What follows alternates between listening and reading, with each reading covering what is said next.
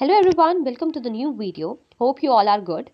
In this video, we are going to discuss about the chapter number 18 of class 7 science, that is wastewater story.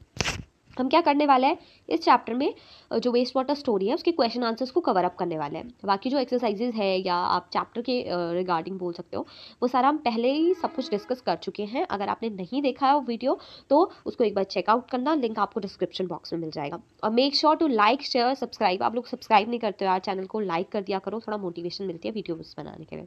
तो start करते हैं question number 2 से, what is sewage. Question number 1 और question number 11 आपको पिछले video में मिल जाएगा। तो कई लोग पूछेंगे कि क्वेश्चन नंबर 1 कहाँ है, तो वो पहले से डिस्कस कर चुकी हूँ, ठीक है।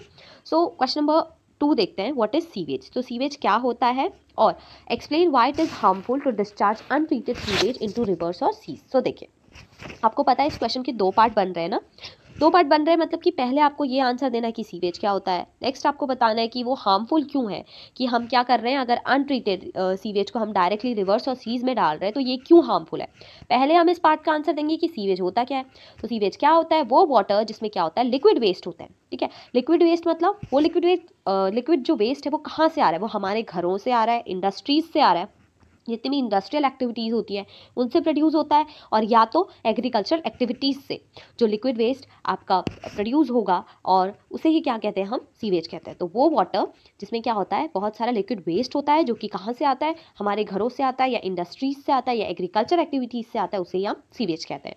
नेक्स्ट इज, अब वो पूछ रहे हैं ना अगर अनट्रीटेड सीवेज को हम डायरेक्टली रिवर्स और सीज में डालते हैं तो क्या होता है। तो देखो, अगर हम अनट्रीटेड सीवेज को क्या कर रहे हैं, डायरेक्टली किसमें डाल रहे हैं, रिवर्स और सीज में डाल रहे हैं, तो क्या होता है, क्योंकि हमें पता है सीवेज क्या है, सीवेज में क्या होगा, काफ़ी सारा पॉल्यूटेंट्स प्रेजेंट होंगे, वो कंटेमिनेट होगा जो कि वाटर को पॉल्यूट कर देगा। पहली बात तो वाटर को पॉल्यूट करेगा, और जैसे क्या जैसे जैसे मैं बता रही हूँ कि जो सीवेज वाटर होता है उसमें बहुत सारे हार्मफुल सब्सटेंसेज होते हैं जो कि क्या कर सकते हैं, किसी भी डिजीज़ को कॉज कर सकते हैं, और ये काफ़ी ज़्यादा डेंजरस है अगर हम रिलीज़ करते हैं अनट्रीटेड सीवेज को किसमें, इनटू द वाटर बॉडीज। अगर वाटर बॉडीज में हम रिलीज कर रहे हैं अनट्रीटेड सीवेज को तो ये काफ़ी ज़्यादा डेंजरस हो सकता है, इसीलिए क्या नहीं करना चाहिए, ये काफ़ी हार्मफुल है अनट्रीटेड सीवेज को क्या करना, डिस्चार्ज करना रिवर्स और सीज में। ओके, अब नेक्स्ट क्वेश्चन डिस्कस करते हैं, why should we not release oils and fats in the drains. अब ये वाला क्वेश्चन ढंग से सुनना, हमें क्या नहीं करना चाहिए, ऑयल्स और फैट्स को ड्रेन्स में क्यों नहीं डालना चाहिए, रिलीज क्यों नहीं करना चाहिए, एक्सप्लेन बोल रहा है। तो आपको पता है जहाँ पर भी एक्सप्लेन वर्ड आएगा तो मतलब थोड़ा सा वास्ट आपको एक्सप्लेन करना है, उसे थोड़ा ज़्यादा लिखना है। तो देखो, सबसे पहले क्या जो वाटर फ्लो है, ठीक है, आपने सुना होगा कई बार जो ड्रेन्स है वो ब्लॉक हो जाते हैं, ठीक है। तो जो वाटर फ्लो होता है वो काफ़ी ज़्यादा इफेक्ट होता है, ठीक है। कहाँ से, जो भी ब्लॉकेज प्रोड्यूस होता है, ठीक है, जब हम क्या करते हैं ऑयल्स और फैट्स को अगर हम डिस्चार्ज करते हैं या डालते हैं, रिलीज करते हैं ड्रेन्स में, तो वो क्या करता है, ब्लॉक कर देता है ड्रेन्स को, ठीक है। और जैसे कि हम डालते हैं ना कहीं पे भी अगर हम ऑयल और फैट्स डाल रहे हैं तो वो क्या कर देगा, ड्रेन्स जो भी हैं उसको ढंग से ब्लॉक कर देगा। उसके अलावा क्या करता है, जो ऑयल्स एंड फैट्स हैं ये क्या होता है, दे harden the soil in the pipes and result in a block, ठीक है। ये क्या करते हैं, जो सॉइल प्रेजेंट होती है पाइप्स में, जो मिट्टी थोड़ी बहुत चली जाती है पाइप्स में, उसको क्या कर देते हैं, हार्ड कर देते हैं, जिसकी वजह से ब्लॉकेज आ जाती है इसमें ऑयल्स और फैट्स में। और जो होल्स होते हैं सॉइल के, ठीक है, ड्रेन्स में जो मतलब सॉइल प्रेजेंट होगी ना उसमें जो होल्स होंगे वो क्या होते हैं, क्लॉग हो जाते हैं फैट से, और जिसकी वजह से फ्लो काफ़ी ज़्यादा इफेक्ट होगा।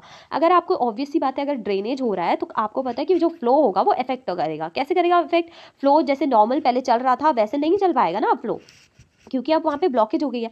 आप कोई भी पाइप ले लीजिए, अगर वहाँ पे क्या हो रहा है, कोई चीज़ आ गई बीच में, तो वहाँ पे क्या हो रहा है, जैसे पहले नॉर्मली वाटर फ्लो कर रहा था बट अब कैसे कर पाएगा वो, क्योंकि यहाँ पे ब्लॉकेज आ गई है ना, जो इसीलिए क्या करना चाहिए, इसीलिए हमें ऑयल्स और फैट्स को जो आपका ड्रेन्स है वहाँ पर डिस्चार्ज नहीं करना चाहिए, रिलीज नहीं करना चाहिए। ओके, नेक्स्ट क्वेश्चन की तरफ बढ़ते हैं, describe the steps involve in getting clarified water from waste water. अब देखो, मतलब कि क्वेश्चन पूछ क्या रहा है, पहले आपको ये समझना है, आपको वो स्टेप्स बताने हैं जो कि क्या किस में इन्वॉल्व हो, जब हम कैसे क्या कर सकते हैं, वेस्ट वाटर मतलब कह सकते हो आप यूज्ड वाटर।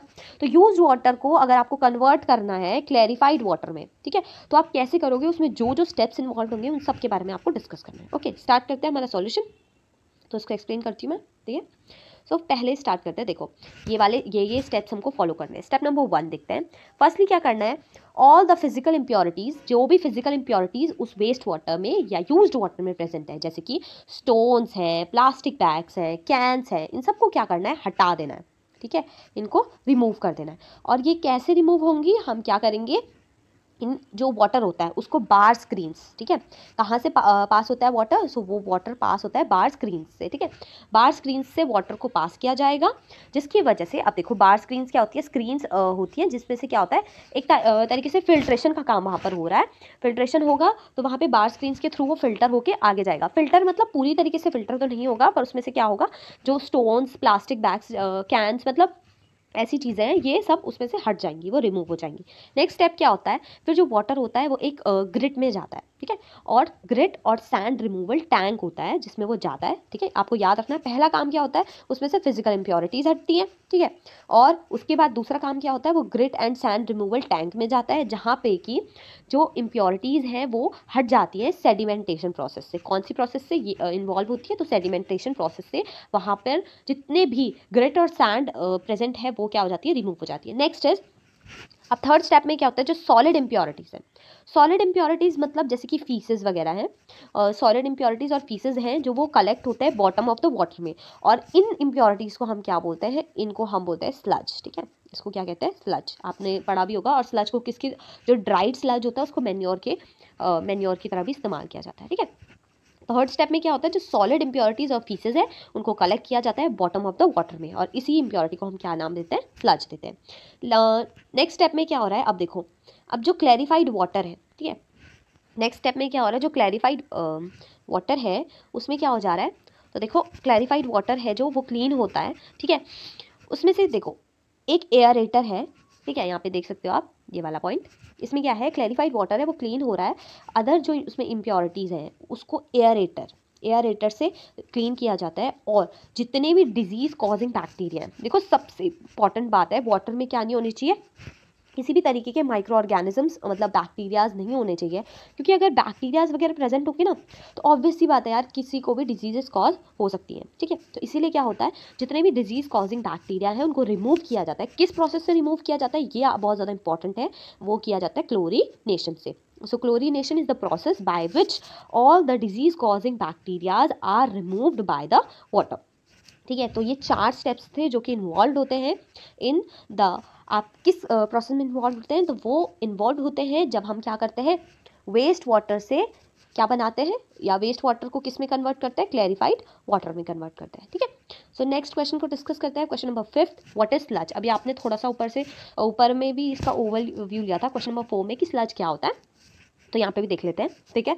और उसको ट्रीट कैसे किया जाता है, ये भी बहुत इंपॉर्टेंट है। इस क्वेश्चन में भी आपको जैसे दिख रहा होगा, यहाँ पे भी 2 पार्ट्स के हैं क्वेश्चन के। पहला आंसर हम देंगे व्हाट इज स्लज, स्लज क्या होता है, ठीक है। तो देखो, solid like faeces which settle at the bottom of the tank is called sludge. वो स्लज किसे कहते हैं, तो स्लज क्या होता है, कुछ सॉलिड्स होते हैं जैसे कि फीसेस, जो कि क्या करते हैं, सेटल डाउन हो जाते हैं, मतलब नीचे बैठ जाते हैं, कहाँ पे, टैंक के नीचे, जो टैंक के नीचे सेटल हो जाते हैं, मतलब टैंक के नीचे आ जाते हैं, नीचे वाले पार्ट में आ जाते हैं, उन्हें क्या बोलते हैं, हम स्लज बोलते हैं, ठीक है। और अब इसको रिमूव कैसे किया जाता है, तो ये रिमूव होता है स्क्रैपर से। किससे, स्क्रैपर से ये रिमूव होता है, ठीक है। स्क्रैपर से रिमूव होने के बाद ये ट्रांसफ़र हो जाता है एक सेपरेट टैंक में, जहाँ पर इसको डिकम्पोज किया जाता है, ठीक है, एनारोबिक बैक्टीरिया से, ठीक है। मतलब क्या करते हैं, सबसे पहले आपको ढंग से समझना है, स्लज क्या होता है, स्लज क्या होता है, एक तरीके के सॉलिड्स हैं जो कि सेटल डाउन हो जाता है टैंक में, ठीक है। उसके बाद इनको अलग किया जाता है, रिमूव किया जाता है स्क्रैपर से, और फिर इसको ट्रांसफ़र किया जाता है एक सेपरेट टैंक में, जहाँ पर कि ये क्या हो जाता है, डिकम्पोज होते हैं एनारोबिक बैक्टीरिया से, ठीक है। उसके बाद क्या होता है, जो बायोगैस होती है, ठीक है, जो इस प्रोसेस के बाद बायोगैस प्रोड्यूस होगी ना, उसको क्या किया जाता है, उसका इस्तेमाल किया जाता है फ्यूल के रूप में और इलेक्ट्रिसिटी को प्रोड्यूस करने के लिए, ठीक है। तो जो भी बायोगैस वहाँ पर प्रोड्यूस होगी उसका इस्तेमाल किया जाएगा एज अ फ्यूल और यूज टू प्रोड्यूस इलेक्ट्रिसिटी, ठीक है। नेक्स्ट देखते हैं क्वेश्चन नंबर 6, जो कि है untreated human excreta is a health hazard, explain. तो देखो, एक्सप्लेनेशन देना है तो थोड़ा सा वास्ट होने वाला है, तो देखिए, ह्यूमन एक्सक्रीटा कैसे, आप बताना है कि एक हेल्थ हैजार्ड कैसे हो सकता है अनट्रीटेड। तो देखो, ह्यूमन एक्सक्रीटा जो होता है उसमें क्या होता है, वो वाटर पॉल्यूशन कॉज कर सकता है, सॉइल पॉल्यूशन कॉज कर सकता है। कैसे कर सकता है, तो देखो, जो भी सर्फेसेज हैं, वो जो सर्फेसेज हैं जैसे कि वाटर और ग्राउंड वाटर, वो पॉल्यूट हो जाता है, ठीक है। ग्राउंड वाटर क्या होता है, ये सोर्स है वाटर का, जो कि हमें कहाँ से मिलता है, वेल्स, ट्यूबवेल्स, स्प्रिंग्स और बहुत सारी रिवर्स हैं। तो अब देखो, ये क्या है, अगर हमने कोई भी वाटर है, जैसे वाटर अगर पॉल्यूटेड है ना, ह्यूमन एक्सक्रीटा अगर अनट्रीटेड है और वो कहाँ है, वाटर या सॉइल में प्रेजेंट है, ठीक है, तो क्या हो सकता है, तो वो क्या कर सकता है कि वाटर के थ्रू, ठीक है, वाटर अगर वो वाटर में प्रेजेंट है तो हो सकता है कि उससे हम क्या जो कॉमन वाटर बॉर्न डिजीजेज हैं, जैसे कि कॉलरा होता है, टाइफाइड, ठीक है, पोलियो है, मेनिनगाइटिस है, हेपेटाइटिस है और डिसेंट्री, ऐसी जो प्रॉब्लम्स हैं वो किसी भी पर्सन को हो सकती हैं अगर क्या हो रहा है, जो डिजीज़ेज हैं उसको वाटरबॉर्न डिजीज़ होती हैं। इसीलिए बहुत ज़रूरी है कि हम क्या करें, जो ह्यूमन एक्सक्रीटा हो वो ट्रीट हो, ठीक है, जिसकी वजह से लोगों को हेल्थ हैज़ार्ड्स ना आए, ठीक है। वाटर पोल्यूशन आपको पता है, देखिए आप बोलेंगे वाटर है तो वाटर देखो कई तरीके से हम वाटर को यूज़ करते हैं, और अगर वाटर में पॉल्यूटेंट्स या कोई ऑर्गेनिजम्स प्रेजेंट है तो वो बॉडी के अंदर भी एंटर कर सकते हैं, है ना, जिसकी वजह से हमें हेल्थ हैज़ार्ड्स भी हो सकते हैं। Okay, so next question is question number 7, ठीक है, काफ़ी छोटा सा क्वेश्चन है, तो इसमें सिर्फ आपको बताना है, देखो नेम पूछ रहा है ना, तो हमको कुछ ज़्यादा एक्सप्लेन नहीं करना है, जहाँ पर सिर्फ नेम लिखा आता है ना कि नेम 2 केमिकल्स या नेम करके कुछ भी आता है, तो आपको थोड़ा सा सिर्फ नाम बताना है उसके, ठीक है। 2 केमिकल्स के नाम बताओ जो वाटर को डिसइंफेक्ट करने के लिए यूज़ किए जाते हैं। तो देखो 2 केमिकल्स जो कि वाटर को डिसइंफेक्ट करने के लिए यूज़ होते हैं, क्लोरीन, ये तो आपने बहुत बार सुना भी होगा, और नेक्स्ट इज ओजोन, ठीक है। तो कौन से 2 केमिकल्स है जो वाटर को डिसइंफेक्ट करने के लिए यूज़ होते हैं, तो first one is chlorine, that is Cl2, और ओजोन दैट इज O3, ठीक है।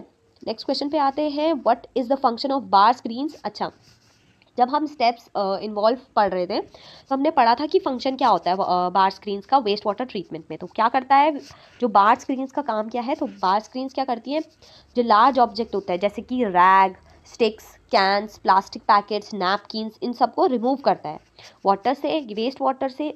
वो काम किसका होता है, बार स्क्रीन का। ये हमने पहले भी पढ़ा था बट मैं एक बार फिर से एक्सप्लेन कर देती हूँ।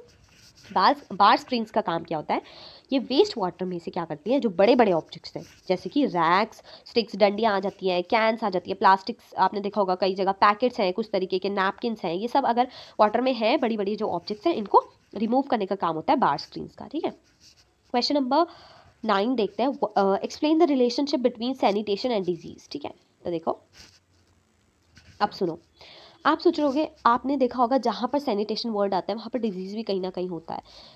मतलब ऐसे नहीं बोल रही हूँ मैं कि ये दोनों एक हैं, पर हमको इनका रिलेशनशिप बताना है। ये दोनों काफ़ी अलग टर्म्स हैं, पर इनके पीछे का रिलेशन क्या है ये आपको एक क्वेश्चन में एक्सप्लेन करना है। तो देखो सुनिए, अगर आपने प्रॉपर सैनिटेशन या प्रॉपर साफ सफाई बोल सकते हो, प्रॉपर हाइजीन भी बोलते हैं जिसे, अगर प्रॉपर सैनिटेशन आप प्रॉपरली साफ रहते हो तो क्या होता है, इसकी वजह से आप क्या कर सकते हो, अगर मतलब आप जैसे हम फिजिक्स में पढ़ते हैं ना इन्वर्सली प्रोपोर्शनल, तो वैसे ही कुछ।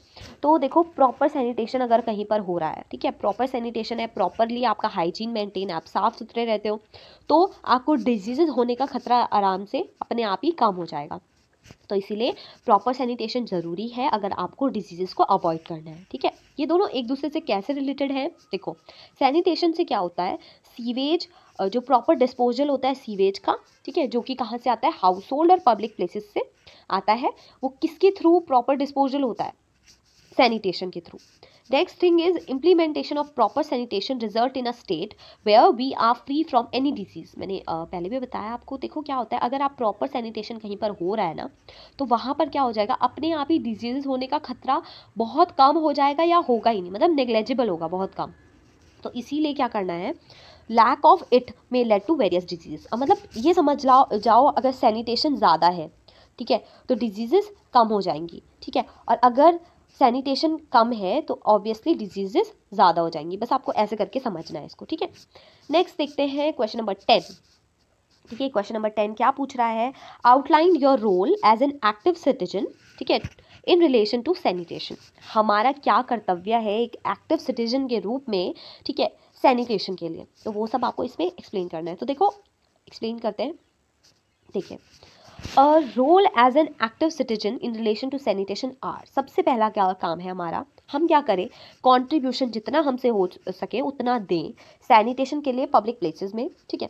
हमें क्या नहीं करना है, कूड़ा नहीं फैलाना है सबसे पहले तो इधर उधर। दूसरा चीज़ हमें क्या करना है, हमें ड्रेन्स को क्लॉग होने नहीं देना है, ठीक है, जैसे मतलब अगर हम ऑयल्स और फैट्स रिलीज नहीं करेंगे ड्रेन्स में तो वहाँ पर क्या नहीं होगा, कॉर्कुलेशन की प्रोसेस नहीं होगी, जिसकी वजह से ब्लॉकेज नहीं आएगा ड्रेन्स में। तीसरी चीज़ क्या करना है, हमको ये इंश्योर करना है, हमें ये देखना है कि जो सीवरेज सिस्टम है या सीवेज सिस्टम है हाउस में, किसी के भी घर में, वो प्रॉपरली काम कर रहा है या नहीं कर रहा है, वो प्रॉपरली मैनेज है कि नहीं है। ठीक है, नेक्स्ट इज इंश्योर करना है कि जो हमारी सराउंडिंग्स हैं और जो हमारा नेबरहुड है वहाँ पे क्या हो रहा है, वहाँ पे अच्छे से मेंटेनेंस हो रहा है। किस चीज़ का मतलब, सैनिटेशन का, प्रॉपरली बिल्कुल सैनिटेशन वहाँ पर है कि नहीं है। उसके अलावा हमें ये भी चेकआउट करना है कि जो म्यूनिसिपैलिटीज़ की भी हम हेल्प ले सकते हैं ये इंश्योर करने के लिए कि जो हमारे सराउंडिंग्स हैं और जो हमारा नेबरहुड है वहाँ पर पे प्रॉपर सैनिटेशन हो रहा है या नहीं हो रहा है। ओके, सो ये कुछ स्टेप्स है एक एक्टिव सिटीजन के तौर पे हम जो ले सकते हैं in order to increase the sanitation. अब कई बच्चे बोलेंगे कि ये क्वेश्चन नंबर 10 है, उसके बाद क्वेश्चन नंबर 12 कहाँ से आ गया। तो मैंने पहले भी बता दिया, फिर से मैं एक और बार बोल रही हूँ कि जो क्वेश्चन नंबर 11 है ये ऑलरेडी आपका पहले वीडियो में डिस्कस्ड है, मतलब ठीक है ये वाला, तो इसीलिए ये इस वीडियो में नहीं है, वो पिछले वीडियो में है जिसका लिंक आपको डिस्क्रिप्शन में मिल जाएगा। क्वेश्चन नंबर 12 की बात करते हैं तो देखो क्वेश्चन नंबर 12 में क्या बोल रहा है कि study the following for oxygen gas. ठीक है, कुछ टर्म्स दे रखे हैं ऑक्सीजन गैस के रिलेटेड, आपको बताना है कि ये सही है नहीं है, इनमें क्या प्रॉब्लम है। ठीक है, फर्स्ट वन ना, इट इज़ एसेंशियल, सुन लो एक बार ढंग से पढ़ना है आपको। It is essential for breathing of living organisms. जो ऑक्सीजन गैस है वो ब्रीदिंग के लिए बहुत ज़्यादा ज़रूरी है लिविंग ऑर्गेनिज्म, बिल्कुल सही बात है। Second is it is use to disinfect water. इसको डिसइनफेक्ट वाटर करने के लिए यूज़ होता है। पहले आप सिर्फ सुन लो, अभी मैं ये नहीं बता रही कौन गलत है कौन सही है। ठीक है, और ये क्या है, वाटर को डिसइनफेक्ट करने के लिए यूज़ होता है। Third is it absorb ultra violet rays. जो ऑक्सीजन गैस है वो अल्ट्रा वायलेट रेज को एब्जॉर्ब करती है। और फोर्थ है it's proportion in air is about 3%। Oxygen 3% है एयर में। तो आपको बताना है कि इनमें से कौन कौन सी स्टेटमेंट सही है। तो देखो ऑप्शंस पे आ जाते हैं पहले। ठीक है, वो पहला ऑप्शन बोल रहा है कि सेकंड और थर्ड। सेकंड और थर्ड मतलब कि ये दो, मतलब it is use to disinfect water और it absorbs ultra violet rays, ये होगा इसका। बी वाला बोल रहा है कि फर्स्ट, सेकंड और थर्ड करेक्ट है। सी वाला बोल रहा है फर्स्ट और फोर्थ करेक्ट है। ठीक है, और डी वाला बोल रहा है कि फर्स्ट और थर्ड करेक्ट है। तो आपको बताना है कौन कौन सी करेक्ट है मतलब। ठीक है, तो देखो